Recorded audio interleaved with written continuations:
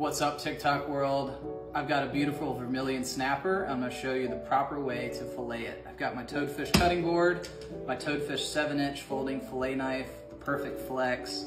So let's get going. First, I lift up this fin, go right here, and I start to cut back towards the belly. The next cut I do, to save as much meat as possible, is I do an angle cut right here towards the head, all the way down to the bone. I take my fish, I flip him up, and I start working this right down to the backbone just to get my knife started.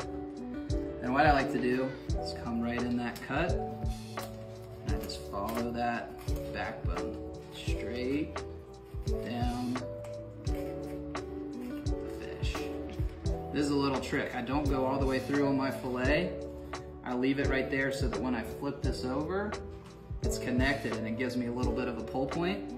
So then I start here and I go right back up and I hold that skin right as I'm going along the back here so that I can sever this whole fillet right through. You have this beautiful fillet.